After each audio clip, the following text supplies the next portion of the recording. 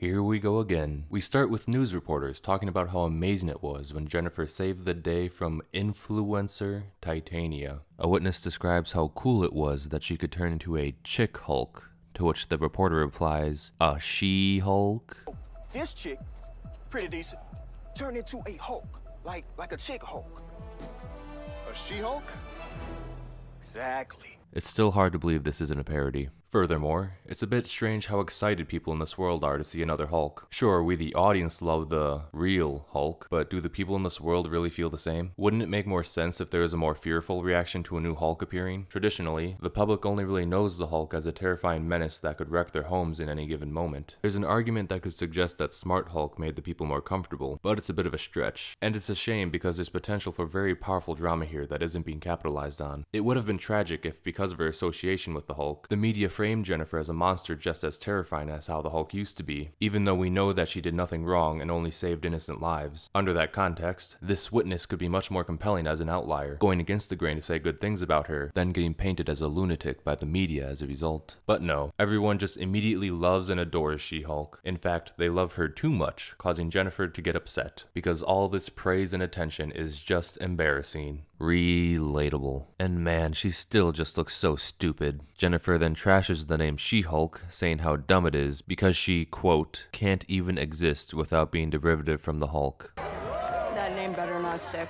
It's so dumb. I can't even exist without being a derivative of the Hulk. Yes, because you're such an original character, Jennifer. How appalling that the people named you after the guy who gave you his exact powers when you literally sucked up his blood, you goofy-looking vampire. But speaking of derivative characters, let's go on a little tangent, shall we? Modern Marvel has many plagues that have been dragging it down over the years. Overbearing comedy, heavy use of multiverses and time travel, and derivative characters, to name a few. Derivatives, or copycats as I prefer to call them, have been created in overwhelming mass in the comics, rapidly bleeding into the films as well. These characters are problematic because they dilute the appeal of the originals. They reduce originality, and often only exist as cheap gimmicks to make big headlines, while lacking any real substance of their own. They are leeches that only become popular by associating themselves with characters who have real success. Their presence is truly tragic though, because Marvel used to flaunt such a wildly impressive and large roster of original heroes, who each had their own clearly defined lane that they would stick to like a puzzle. Hulk is the tragic monster thriller, Captain America is the morality tale, X-Men fight for equality just as much as they fight evil, Silver Surfer is the psychedelic space adventure, and so on. Not every book was perfect, but there was a well-constructed balance that allowed every hero to shine in their own way. But now with all these copycats, the lanes are so polluted with traffic that very little effort is made to maintain originality, and the characters who built the lanes are given much less time and space to shine. Marvel has resorted to the quantity over quality approach, pumping out as many new characters as possible instead of finely tuning them to have a unique footing in this crowded world. Now what does any of this have to do with She-Hulk? Well, She-Hulk is often pointed to as the exception to the rule. Her character was different and interesting enough in her own way that she was essentially able to create her own lane that didn't intrude on the Hulk's, and she had a very strong following from comic readers as a result. If any copycat character could thrive in her own adaptation, it would have been her. Though even if Marvel's writers stayed as faithful as possible, they would still be playing the writing game on hard mode due to the current MCU landscape, because there are a large number of reasons why now is not a good time to introduce She-Hulk. Firstly being that She-Hulk has generally been known to be a largely fun and comedic character, but with the overbearing comedy that's already been dominating the MCU lately, adding yet another jokester to the mix is not very appealing. It doesn't help that the style of comedy that this show goes for causes more pain than laughter.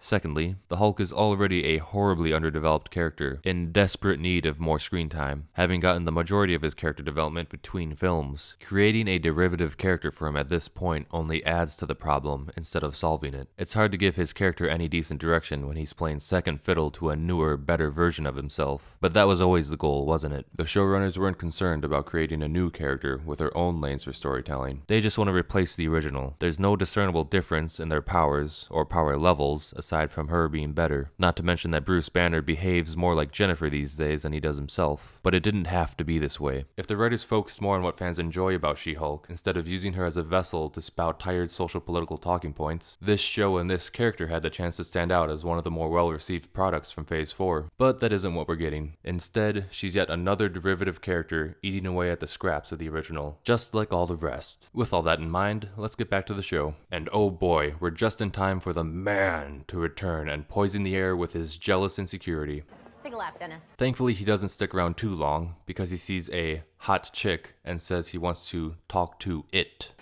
There's a hot chick over there. I'm gonna go talk to it. And I swear, there is a double agent that infiltrated Marvel's writing staff and is just having a laugh by putting all these lines in. Bestie then talks to Jennifer about joining the Avengers, but she's a lawyer and she says superhero stuff is for billionaires and orphans. That's clearly an obnoxious thing to say, but maybe it's the seed for an arc that's being planted, where she learns to respect what it means to truly be a hero. We shall see. In any case, she also brings up a good point by asking if the Avengers get pay and benefits, because it's pretty unclear if they do. But of course, like any good question that Marvel writers bring up, we get no answers because their conversation gets interrupted. Jennifer's boss wishes to speak to her, but he gets intimidated by her size and asks her to become a normal human. Jennifer complies, only to stumble over like a drunken clown, because apparently her normal metabolism can't handle all the drinking her Hulk form can. Oh, so that explains how she got drunk in the last episode. Except it doesn't, because she only acted that way to trick Bruce, despite the fact that she drank a shit ton more than she did in the current episode. Yet now, for some reason, she's a stumbling mess who can barely keep her head up. So the Hulk drinking mechanics are even more confusing than they used to be. Dear Marvel writers, when you create rules, please stick to them, lest you make yourselves out to be pin-headed. They only really do this though, because otherwise this would be a serious conversation, and we just can't have that. The goobers who watch this show would get bored and wander off if they didn't have constant funnies to keep their attention. Meanwhile, the boss explains to Jennifer that her fight in the courtroom caused a mistrial, and she is now getting fired for being a liability. Now, it's believable that a company could make a dumb, rash decision like that, but here's where the problem lies. The media and public absolutely adore Jennifer. Imagine if Johnny Depp's law firm fired Camille Vasquez after his trial because they deemed her closing argument too aggressive or something along those lines. Could you imagine the firestorm that would erupt on social media as a result of that? The same logic applies here. The public would be outraged to learn that Jennifer got fired from this stunt, and the PR nightmare alone would probably get her rehired within the week. That's why the negative press that I described earlier would make much more sense. If Jennifer was receiving overwhelming unjustified hate, then it would make much more sense that she would also get unjustly fired, since the law firm wouldn't want to catch her heat. It would also make her character more tragic and easier to empathize with. She did nothing wrong, she saved people, and they know that, but they hate her anyway, just because she's a Hulk. But no, instead of that, we get this shallow leap in logic.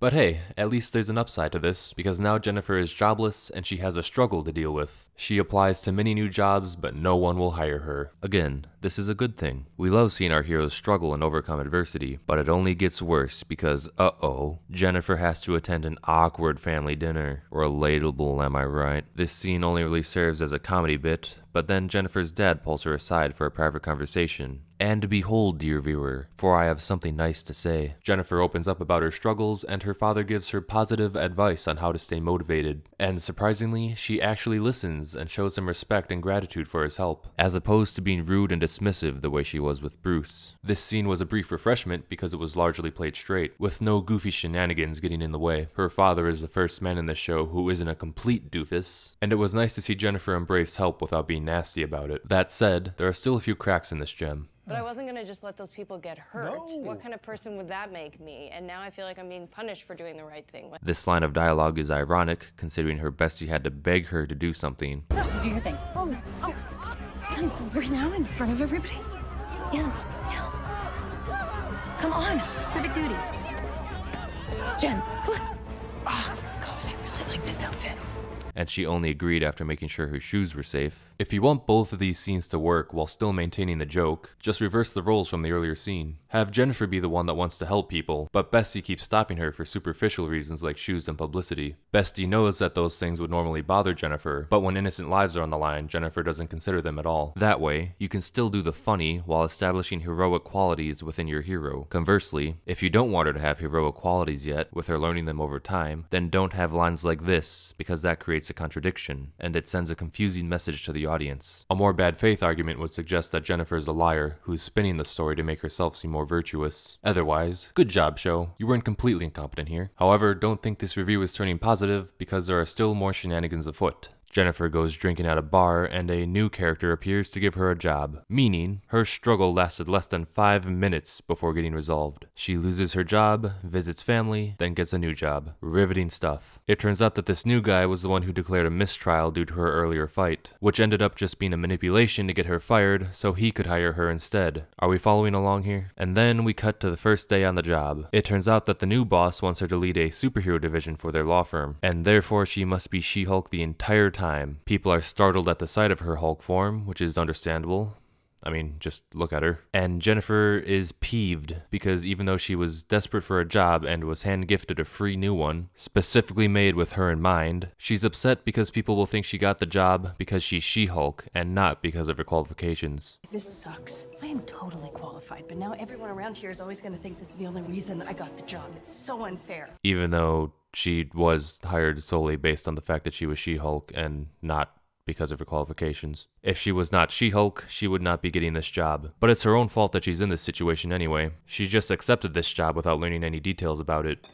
You got me fired, now you want to hire me. To be head of a new division, yes. Take some time. I accept.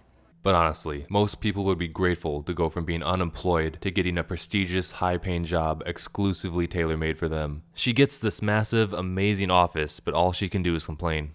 This is very fancy, Beth. I'm going to have to buy an entirely new wardrobe just to come to work. Iron Man was captured and tortured by terrorists until he built his own freedom. Black Widow was brainwashed and mutilated in order to become the perfect spy. Captain America sacrificed himself and froze for 70 years, losing nearly everyone and everything he ever cared for when he got out. But I'm sorry you got this massive office because you're green, Jennifer. On top of that, there's more confusion about the rules in this world. In the first episode, it seemed that Bruce could hear her when she broke the fourth wall, but now she does it and no one seems to notice. I guess it just works however the writers want it to at any given moment. She gets her first case and trouble arises because she has to defend for the Abomination. She doesn't want to do it for obvious reasons, but the new boss puts her job on the line if she refuses. Everyone around here is always going to think this is the only reason I got the job. It's so unfair. They mention that Abomination may receive a controversial release from prison, which is a bit hard to believe considering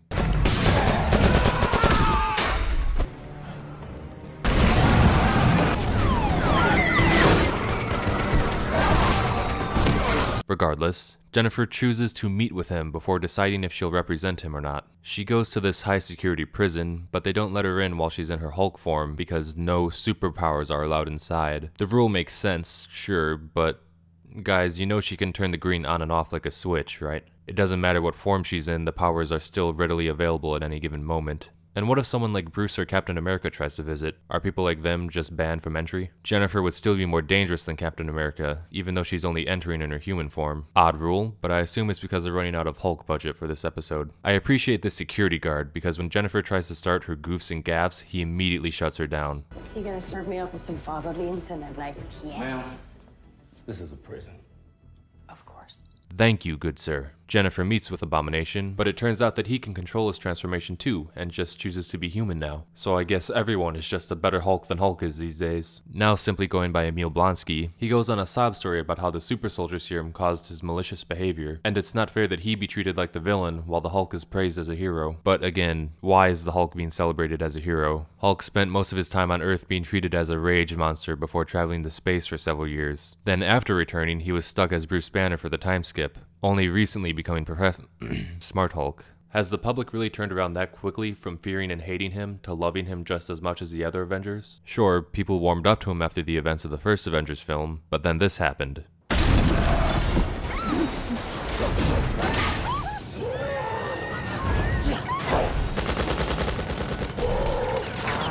In regards to Blonsky himself, there's an argument if the super soldier serum made him lose control of himself, but that's just a plea for insanity. And he has some hefty charges considering he killed a lot of people.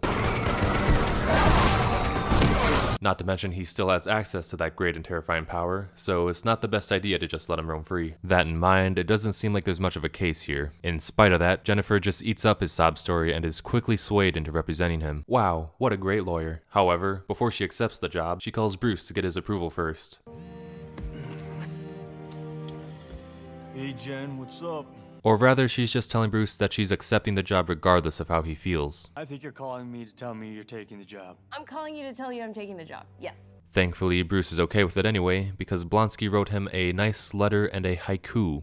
so all is forgiven. In the comics, Abomination was one of the Hulk's longest running and most dangerous rivals, but here in the MCU, they're pen pals who share poems and love letters. Thrilling stuff. Bruce also mentions that it's fine because the fight was so long ago and he's a different person now, which is funny because it's literally true. The call ends with Bruce saying he won't be around for a while since he has some stuff he needs to take care of. As we cut to him traveling through space in the UFO that visited earlier. Well, alright then. I guess that addresses the UFO subplot, so I suppose we'll just have to wait and see what happens with that. It's remarkable how good his cell service is beyond the stars. Afterwards, Jennifer calls her new boss to tell him she accepts Blonsky's case. New boss replies by telling her to watch the news, and whoopsie, apparently Abomination escaped from prison and joined the underground fight club we see in Shang-Chi, which is in China. And somehow he managed to pull this off without Jennifer finding out at all. And there's even an ADR line that implies he did this the same day he met with Jennifer. Miss Walters, this is Holden Holloway. I expect to hear your decision by the end of today. What is going on here? The only possible explanation is that Wong portaled him there for some mysterious reason. Time will tell, but something else worth pointing out is that the news reporter refers to Jennifer, saying that the Abomination's attorney has yet to make a statement on his escape, even though she just decided to be his attorney literal seconds before seeing this news report. Was this news report scene directed by a completely different team of people that had no interactions with the original showrunners? That's what it feels like, and it wouldn't be the first time Marvel did this. But that's where our episode ends, with a post-credit scene of Jennifer doing silly chores as She-Hulk. And once again, we can be thankful that this mess is finally over. You do seriously surprise me. Thank you. You surprise me to how shit you are.